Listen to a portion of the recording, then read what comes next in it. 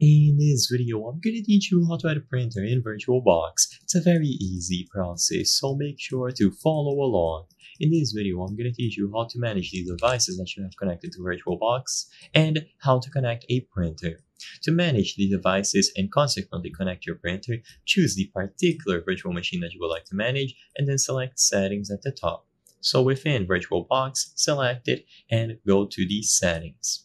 When you open the settings, go to USB. So one of the categories here is going to be USB between serial ports and shared folders. You will see all of the devices that are currently active. If the list is empty, then you will have to add your printer.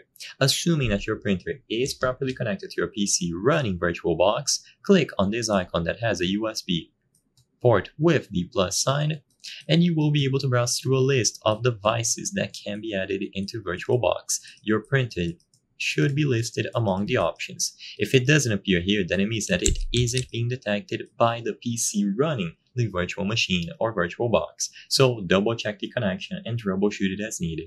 Once you select the printer and you choose the option to add it, it is going to appear here with a tick box next to it. So make sure that you tick it to enable this particular printer on this virtual machine.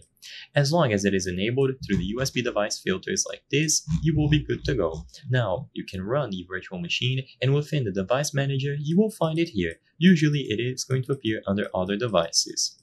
You can right-click this to automatically acquire the drivers, so make sure that you scan for all of the devices that are connected and then update drivers, or you can visit the website and download them manually. So if you have a Canon printer, go to the Canon website, look for your model and download it there. Do the same with HP, Epson, and so on. If you go to devices and printers after you install the drivers, you will find the options to set it up as a default printer and start using it within VirtualBox.